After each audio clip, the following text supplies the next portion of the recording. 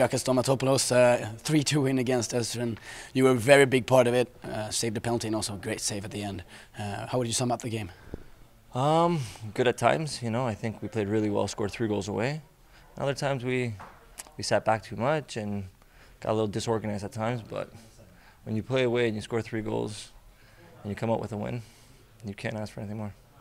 After the game, I think at least you heard it. The supporters were chanting your name after your game. Perfect game.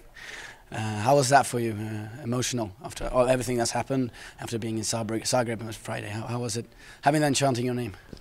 Very emotional. A lot of pride, happiness. I'm happy for myself. I'm happy for the team. I'm happy for Ivan in the sense that we got these points for him, and this will be all year long for him and his family. Ivan's gone, but he's always in the back of our minds and in our hearts. So it was a good feeling winning and having coming back from Zagreb. Would you say that this victory was even more important after going through that on Friday?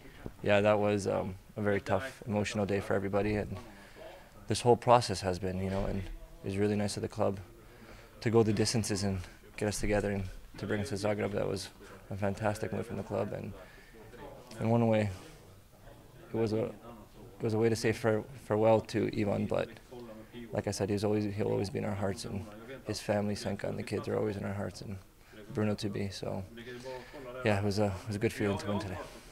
Focusing on football, then it's quite close to the game on Wednesday against Djurgården. How was it going? I thought I was a bit tired, perhaps at the end. Some of the players. Of course, yeah. We're leaving on Friday in the morning, coming back at night, and traveling to here. So yeah, it's a lot of tiredness, but the boys played with their heart in their sleeve, and I think we have a good physical team and stuff like that. So I think it'll be all right for Wednesday.